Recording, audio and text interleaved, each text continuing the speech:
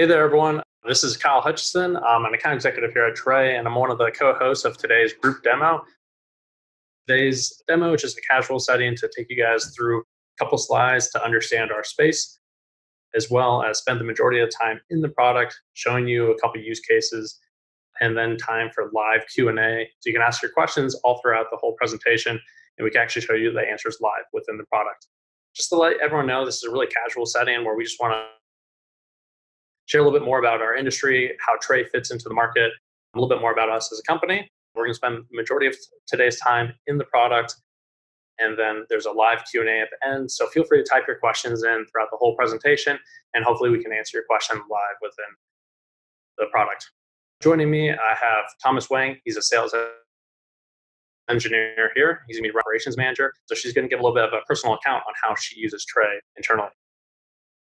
So just a little bit of context, the space that we're in, it's commonly called iPaaS or integration, automation, has multiple different names. We're not recreating the wheel. We're doing things a little differently. So if you look along the green line there, companies like Tipco and Informatica, these are companies that are primarily sold to on-premise, back-end systems, IT, really heavy software platforms. You need a lot of specialists. And these companies were born 10, 20 years ago. Fast forward about 10 years, kind of mid-2000s, companies like Boomi and MuleSoft were disrupting that space as cloud software was just coming into the fold. Still really big, kind of heavy software backend. You need specialists to build out these platforms. And then if you kind of fast forward to the last 10 years, there's just been a proliferation of different SaaS platforms that are very easy to use. You're trying to make the kind of consumer feel in the backend business. So a lot of new roles are coming into play, like marketing operations or business operations, as people are moving towards the best in breed for all these different software platforms. And it's more or less of, instead of going with a platform play like a Salesforce or an Oracle, you're trying to connect all the best in class systems. And with that, you need to not as much integrate the different platforms, but it's more about driving automation. And with that, you need to move quickly, and it has to be less complicated. So that's really where Trey kind of comes into play. You can see a little screen grab right there, but our customers describe our platform as being flexible and easy, but powerful and scalable as well. And we're recreating this new market as more of general automation rather than integration or iPaaS. And what this means is, like, we're trying to connect tools that sales and marketing professionals use in them their every day. You're talking Slack and Gmail, automating and connecting these platforms to Intercom, which is a best in breed in-app chat or on your website, back to Salesforce and Marketo, enrich your data with Clearbit. So it's just all these best in breed. You want to be able to connect them and move very quickly. And so that's where Trey comes into play. And when it comes to different use cases with our platform, you really start to see how quickly you can move, how easily you can grab different APIs and different backend systems. The use cases really start to proliferate. A great quote from Santosh, who is Segment, who's a customer of Trey. I was like, once you realize the potential, you get familiar with the UI and how easy it is to drag and drop, you'll see our interface. It just kind of feels like you're whiteboarding. You can pull our platform into so many different directions. So for marketing, what we're going to actually spend a little bit of time on today in the demo is lead routing, lead scoring, data enrichment. That also kind of falls into sales, but how do you get these leads to your sales in the tools that they use quickly? Same with support. We talked about Intercom, as well as passing to your backend CRM system, and just little things that you don't think about. Like a support rep may spend 3 to 5 minutes on every single support ticket. Uploading data between systems can just be done automatically, and you don't need specialists and IT to put this integration together. It's your support managers, your CSMs can build out these integrations quite quickly. How are we able to do this? Trey kind of is set up in a very unique way. We have connectors that we're able to build wrappers around the API endpoints for all these different systems, and we're able to do it extremely quickly on the back end. We have an internal tool called Connector Press. So depending on the plan that if you move forward with us, we can scope those out and build those as part of your evaluation. We also have universal connectors where we can connect to multiple different REST-based APIs seamlessly while we're testing, as well as you can use those in the long run as well if you don't want a connector built out, or depending on the API, it's not needed. And we also have a CSV processor, really, really powerful, and used in a lot of use cases for uploading large CSVs. This is also if you're not going to build out a connector for a specific platform, or you're just coming back from like a trade show and you need to ingest large lead lists. Great thing for marketing. Quickly get your leads to your sales reps. We've had a lot of our marketing professionals just come back from trade shows, and it's all about getting that CSV into a workflow, and then their job's done. They can worry about wrapping up the trade show. This is a good slide. I like to call it our NASCAR slide. From different sections, people are coming. So like you see Fortune 500 companies like IBM and Lyft. And so just a couple of things on this slide. We're going to focus a little bit on marketing automation, specifically with lead routing. So companies like Iterable and AdRoll and DigitalOcean are using it specifically for those systems. So I'm going to transition over to Lauren, who's our marketing operations manager, to talk us through the DigitalOcean use case, as well as kind of how she's using Tray internally. Hi, everyone. Thanks, Kyle. Sliding in here. So DigitalOcean's use case is really cool. They're using Segment, Marketo, Salesforce, and they have just a huge lead volume, and they're using Tray to power all of their lead routing. And I wanted to just like make it a little bit real for the audience and talk about how Tray has been beneficial for me as a marketing ops professional. So we use Tray for, as you may imagine, many things internally, not just in the marketing department. But so specifically for me, one of the many powerful use cases is lead routing, lead assignment. When I joined Tray, we had a very small team. We just had a few SDRs. So the business rules were pretty straightforward. And that meant when a lead came through Marketo from our website, we were just using random assignment to a few different SDRs. We didn't have any logic needed around company size or geography, etc. But as we have been growing very quickly, the team is expanding and the business logic requirements become more complex.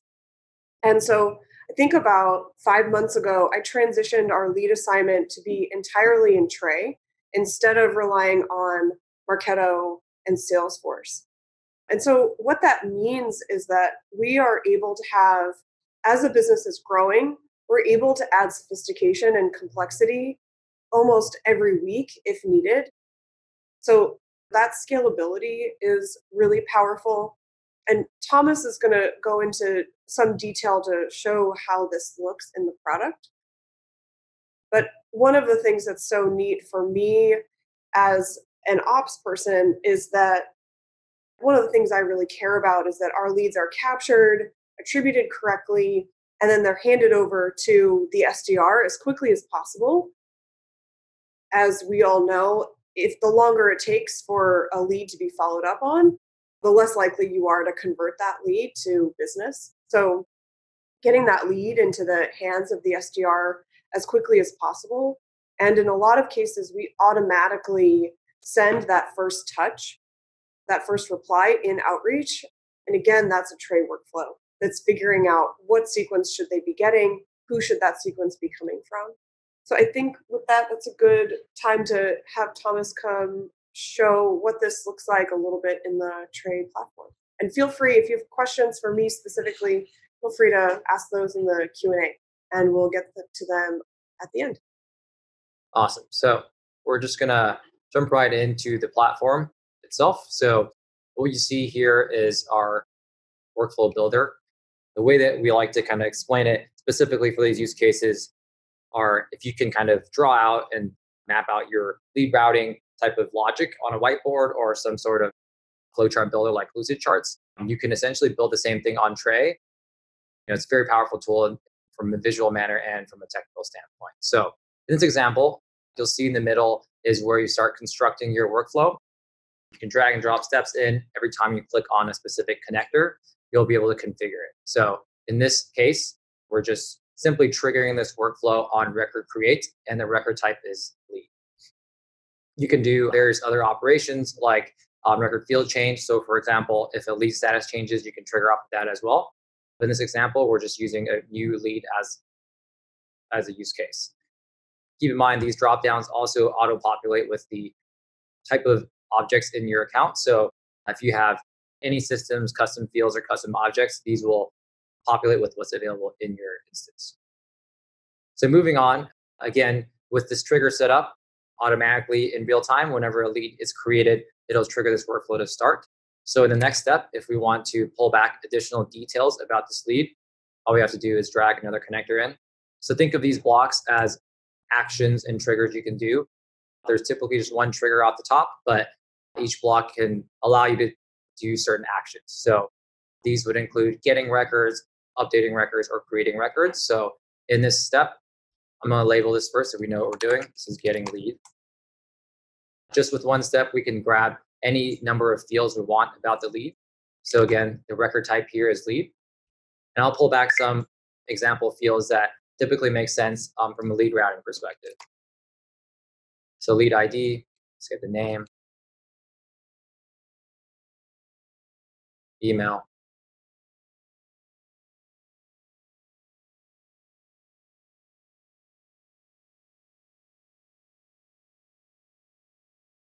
that should do for now.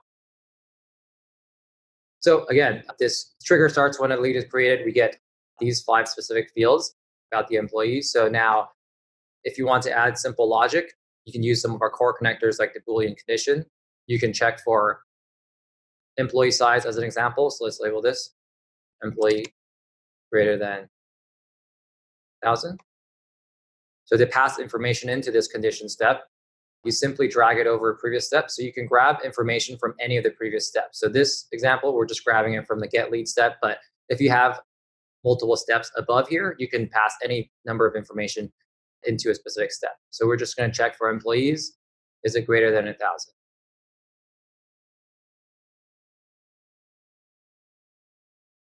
Cool. So employee count is greater than 1,000. We branch to the right, if not to the left. So this is simple true false logic. If you want to add a bit more flavor to that, you can also do branching. So this allows you to make multiple branches. So let's use the example where perhaps in a different, each person's title, depending on what they're in. So perhaps sales, marketing, and engineering.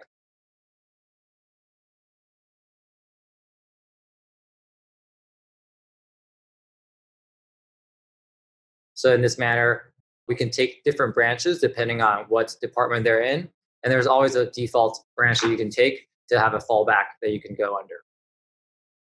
So once it falls under the specific branch you're interested in, again, you would pull in another Salesforce connector to apply that change. So if you wanted to assign this lead to somebody, you can do an update. You would simply use another function such as update record, use type lead. The record ID you would be able to get from the lead object over here.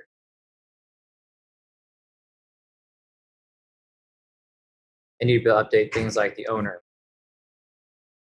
So depending on the logic that it falls under, you would assign the lead to a specific user there.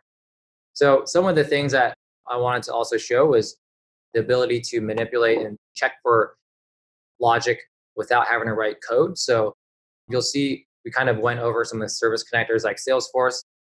Core connectors you've seen just a Boolean and branching where you can build logic. There's also a whole section of helpers that our users find very friendly to use without having to write code. So I'm just going to go over one as an example. So in this use case, text helpers are quite easy to use. So some of the things that you can check for, example, would be contains. So this allows you to check for text patterns. So let's say I want to find this person's role. A title could be marketing manager, it could be director of marketing, but the keyword that you're looking for is marketing. So you would pass the title from the lead and simply check for the pattern marketing. Furthermore, you can also check for email domains. So in this case, in our Salesforce instance, we actually do already have enriched data. But if you do need to enrich data with other platforms, you can use things like Clearbit, and sometimes they require a domain. So let's say I want to get domain from an email address, and also use the helper get domain from email address, pass in the domain pass in the email here, and the result will be the domain there. And the last one I want to show is just kind of generic domain. A lot of times in lead routing cases, if they match a specific domain, then you might want to map it to an account. But if they have a generic domain, you might want to, you obviously want to treat it a bit differently because you don't know what company they work for. So you pass in the same thing, just email, and it gives you a true false whether or not it's a generic domain.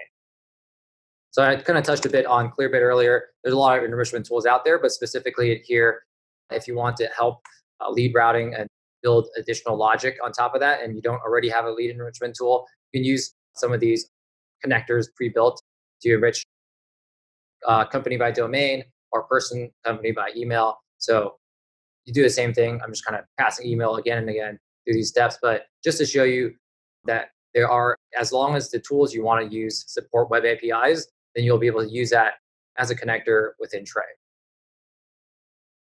Perfect. Thanks, Thomas. And just kind of one thing I like to add in right here is what's really powerful about this tool is kind of bringing back to like what we were talking about through the slides is exposing more of a general automation platform. So everything that Thomas was going through here is something that can easily be learned. You don't need to be a specialist with a developer background. Primarily, we're pulling out API endpoints so that the fields on the side should be names that you're familiar with because these are the platforms that you're using. So there's a little bit of a learning curve. And while Thomas moves really quickly, he's a pro in our platform. If you do, or you're looking to evaluate our product, we like to run through code apps like this with your specific tools. So part of us building and evaluating the platforms that you like to connect, we're also showing you how to use the tool. And kind of through osmosis, most customers through a code dev or two, through the evaluation, learn quite a bit. So when we switch gears and we're moving towards launch, we launch customers the exact same way. So we identify what is the priority build. We'll help quite a bit to get it off the ground, but you're learning how to build this. And when it comes to making nuances, you want to change your automation strategy a little bit, you don't need to call us right away. You can go in and change things on your own, and you should be confident to be able to do that. So that's why we're looking to launch our customers to really become users of this automation platform. We don't want to kind of hold you by the chain and you guys have to come back to us because it's a very complicated, specialized build. So it's the complete opposite. We're looking to really enable people to use our platform. And with that, I guess we can switch over to some questions and see quite a few coming in, and we can answer a few right now. The first question coming in from Jason is, can you create a generic web URL to receive a webhook to fire off a given workflow? Yeah, great question. So in this example, we had just simply started with a Salesforce trigger. Anytime there's a real-time event-based trigger, they are based off of webhooks. For some cases where they allow us to, we would create a wrapper around it in the Salesforce case. We can also go over all the various trigger options. So specific to the question that you asked, we do have a generic webhook trigger here. You can use this to receive any data payload from any source. The other common one is also scheduled triggers. So if you're looking for more of a cron type interval job, you can use that as well. So just an example, going into the webhook trigger, whenever that's selected, you simply go to the gearbox on the left, and this would be the workflow URL that you post data into. One thing too, I just wanted to mention, our QA channel is not seen by everyone. You're the only one who can see it. But we also have a really cool Tray workflow built. So if anyone else does these Zoom webinars, Tray workflow that we have is all the questions are captured and then uploaded and referenced to our Salesforce backend CRM. So then we can identify the sales rep and then automatically get you guys a quick follow-up. So I see a few of you guys already typing in like you would like to evaluate our platform. If that's the case with anyone else on the line that you would like to get contacted, feel free to type that in QA box or any questions or anything unique about your platform or your questions, and you'll get followed up with really promptly. Just moving on. So a good question coming in here from a few people is back to the connectors. Is that something that you can develop on your own? So today, with the connector press that I mentioned during the slides, is something that we only have as an internal process, really for quality control. So when we do need to go fix bugs, we can do it really quickly. Other platforms, kind of lower end, They do the opposite model, so they can have a very wide range of connectors. But when there are issues, you kind of have to go back to the source that it was built. So we're avoiding that. We do have what I mentioned are some generic universal connectors. So the webhook is one, but we can also go over the HTTP client, and Thomas will kind of explain what that means. Yeah, so with the HTTP client, it's a generic connector similar to the webhook one. It works almost identical to how Postman does. So you can use all the REST functions like post, put, get, put the URL that you need, headers such as authentication, content type, and put in any body. This is also an easy way for you to construct object types, so you can put any type of structure under there.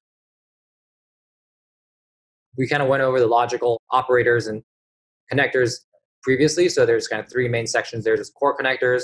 There's the helpers that we went over, like for example, the text ones. But down here are a bunch of service connectors. So there's a whole suite, over 300 pre-built connectors now, but anything that you don't see here, as long as there's web APIs for us to build around, again, we can build those. And specifically with the generic connector, you can also use that to connect to any system you'd like as well.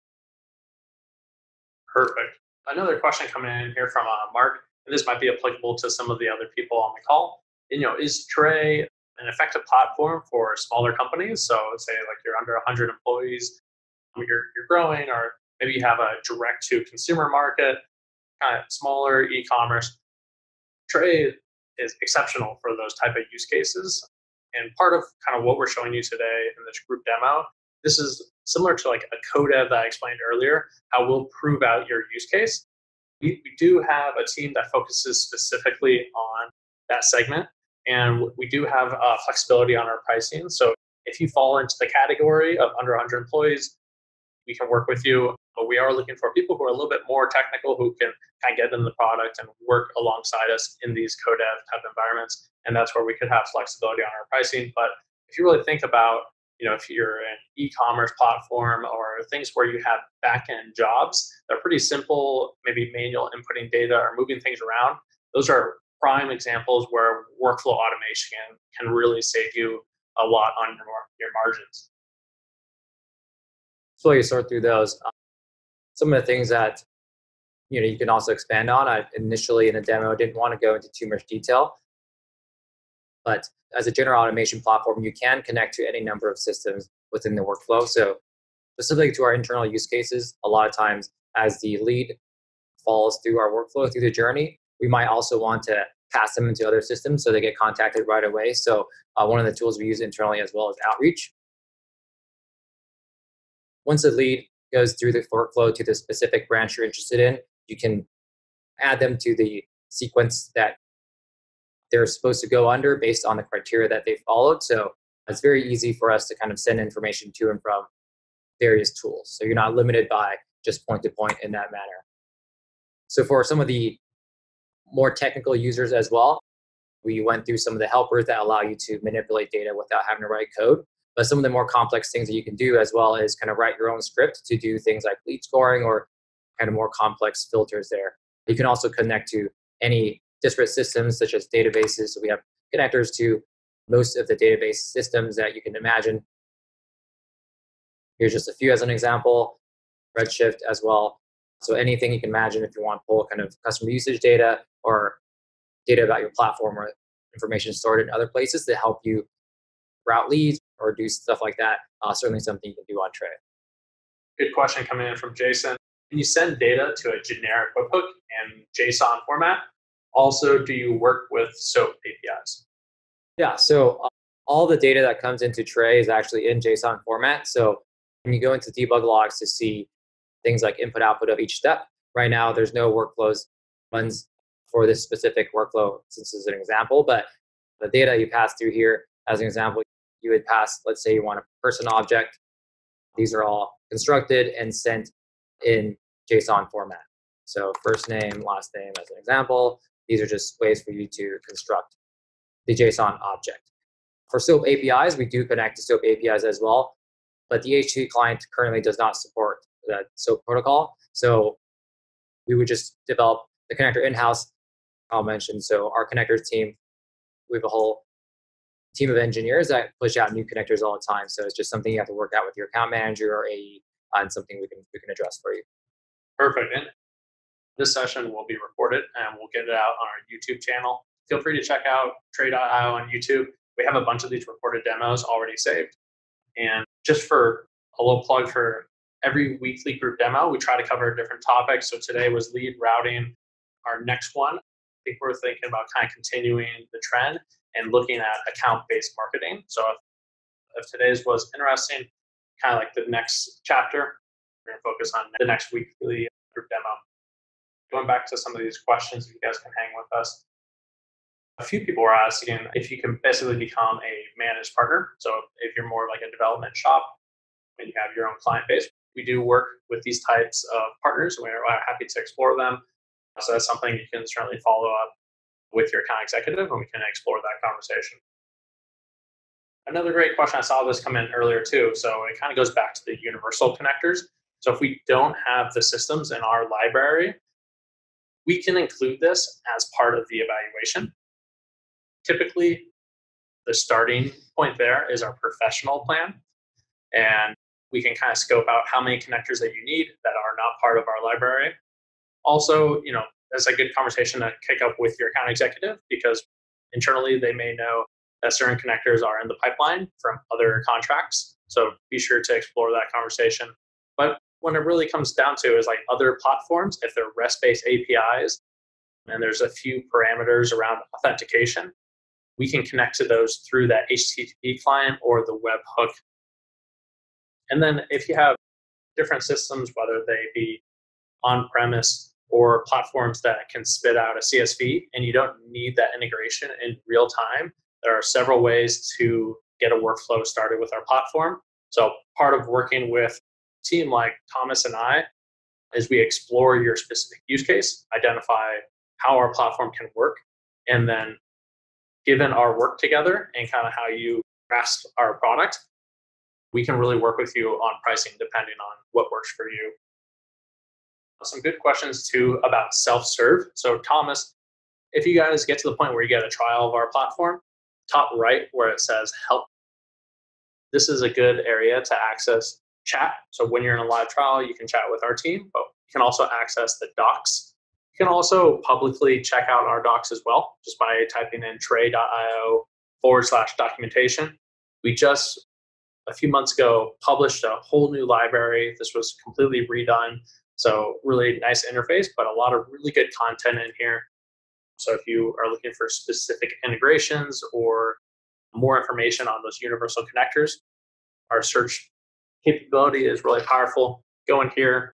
This is also what you would leverage if you're going to do a little bit more of the self-serve route with us as well. Another good question from Mark. Does any of the data live on your site, or is it simply moving data from one software solution to another? Yeah, so in terms of the data that comes through, it is more so passing data to and from various steps. We do store logs data for 30 days. It helps when you debug and figure out things that are going wrong when you're first constructing the workflow. So it's not stored permanently, and we do erase that data after 30 days. We have options, obviously, from some customers who either want to store no data at all or for a few amount of days, but the default is to store just logs data for 30 days. Did you show what the logs look like in the product? Yeah. A straightforward question from AJ is just asking if we can connect ActiveCampaign to Microsoft Dynamics. So those are two platforms that we do have on our system, and that would be a workflow that we could accomplish. Good question coming in here from Tanaya Green, if you're still on the call.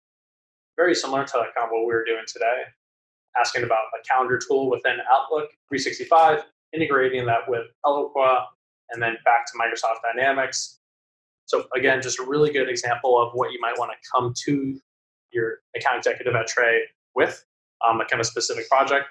Then we would jump into the product with you and kind of explore with your specific setup if it's something that we can or cannot do.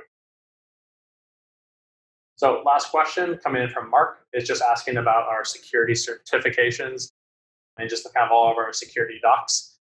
So similar to the docs page right here, if you go to trade.io/trust, and Thomas will go there right now. We like to put everything out there. So from our system status to our different securities and compliance, feel free to scroll through here. And if you have any questions, feel free to reach out about this page. More than happy to go into more detail. Last question, just asking about our YouTube channel. Definitely go check it out, trade.io. I think we have over 100 videos on there. This group demo, I think we're upwards of 10 or 20 of these are on there as well, with specific titles about what we focused on. But definitely go check it out. There's some training on there. The majority of the earlier videos are run by sales engineers like Thomas, so they really go into the weeds. Thanks for everyone who hung with us. Still see quite a few people on the line. That's it for the questions. And if you did reach out, we'll follow up with you promptly today. And feel free to join us next week. We'll go over account-based marketing. Thanks, guys.